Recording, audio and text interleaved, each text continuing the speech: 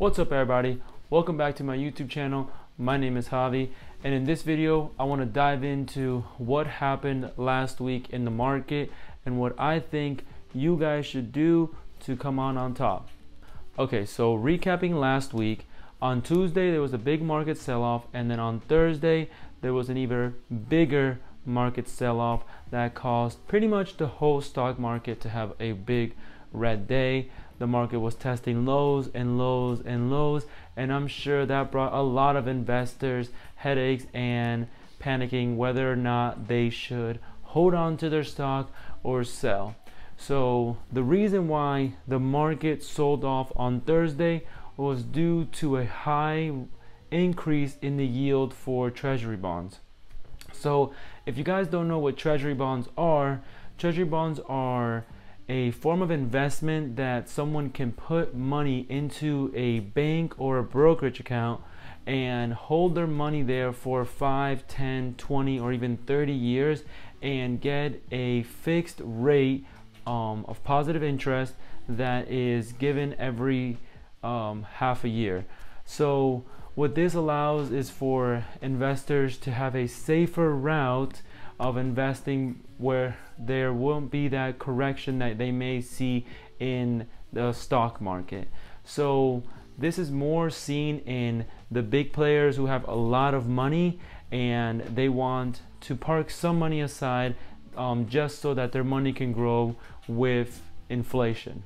Alright, so what happened on Thursday was yield shot up to record highs, and what that caused was all these big players saw that and they took their money away from the stock market and maybe took that money and put it into cash reserves, or some maybe bought yield bonds that were going to yield a high positive rate.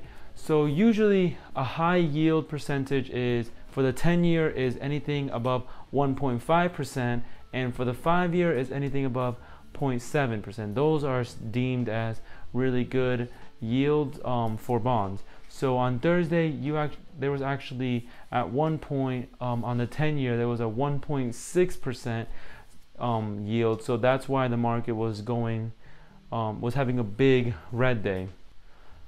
So now that we know what bonds are and what happened on Thursday with the yield, there's got to be an explanation to why the yields went up. So quickly, the yields went up for a few reasons. The first one is there's a stimulus check coming up, and the financial world likes to use bonds to pay for this stimulus check. So what they're doing is they are trying to entice people to buy bonds so that they can pass the stimulus and have the money for the stimulus.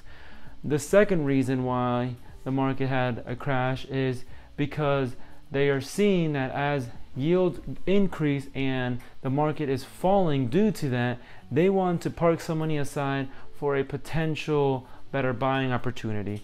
Obviously right now with the stock market at the rate that it's going, and with earnings at such a positive rate and companies being super innovative and such a high amount of innovation companies to invest in, there's no surprise that there's a lot of people that want to invest in the stock market. So I know that a lot of big companies are seeing this market going down and they are pulling their money aside and having a cash reserve for a better opportunity to come.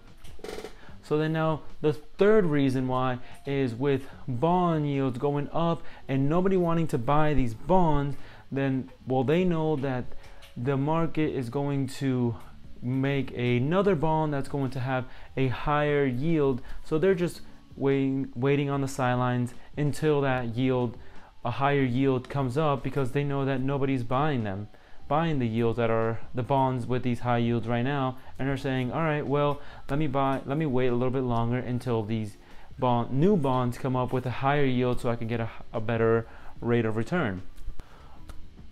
And then finally, the fourth reason is inflation. So there's a possibility of inflation occurring in the next few months to few years. So with the yields being at where they are right now, some investors may think that, and it's true, that maybe the yield percentage right now is not significant enough to come on top after inflation. So obviously if inflation is 1.6%, let's say, which they were on Thursday, but inflation tends to, if inflation is 2%, due to all the stimulus that's being passed, then you actually come out negative 0.4%. So as an investor, and you know, as an investor that knows this, you are going to say, well, let me hold off a little bit. Let me wait for bond yields to increase so I can get a better rate of return and not come out negative. So that's pretty much a recap of what happened. There's a lot more nitty-gritty that I'm sure you guys can look up online. But now what I think that you guys should do, and what I did, is buy the dip. So I know right now it's very hard to look at your portfolio and see yourself red, and maybe thinking for the long term and say, okay, well, it's green. If I bought a couple months ago, I might as well just sell and call it quits.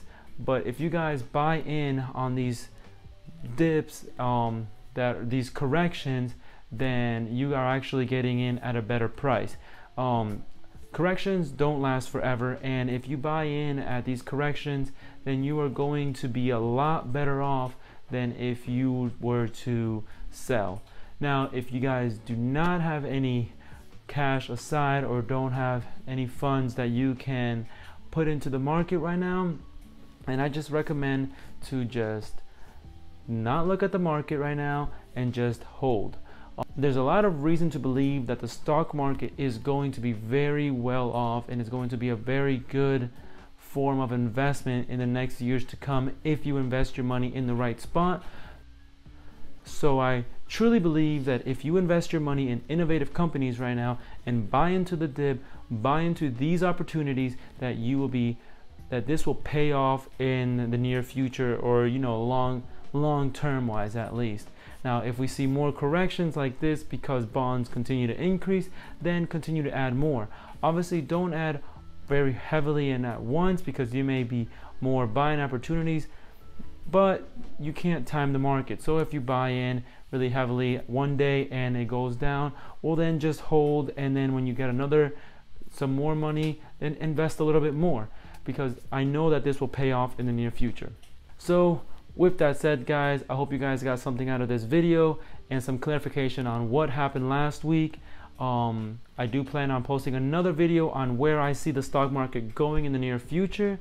With that said, I hope you guys got something out of this video. Make sure to like that button and subscribe. And if you guys have any suggestions for any further videos, make sure to leave that in the comments. All right, see you guys later.